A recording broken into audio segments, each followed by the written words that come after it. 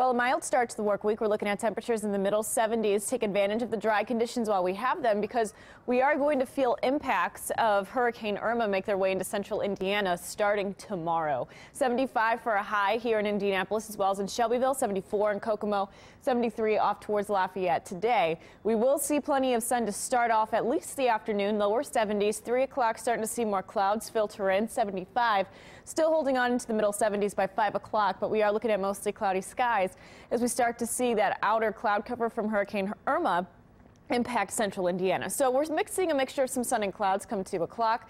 Later on in the afternoon, as I mentioned before, you notice widespread cloud cover through around 7 p.m. later this evening, and that's when we'll start to see some changes roll on through. Late tonight and into tomorrow is when we start to see some scattered showers and potential thunderstorms starting to become windy as well Tuesday, Wednesday, and into parts of Thursday. 71 degrees by Tuesday, Wednesday 70 degrees, and then the last of the showers move out early Thursday morning. Highs in the upper 70s by the end of the week. We start to dry out and clear out and warm up by the end of the weekend, returning to near seasonal, mostly sunny skies for the Colts game on Sunday, and then showers return Monday with a high near 80 degrees.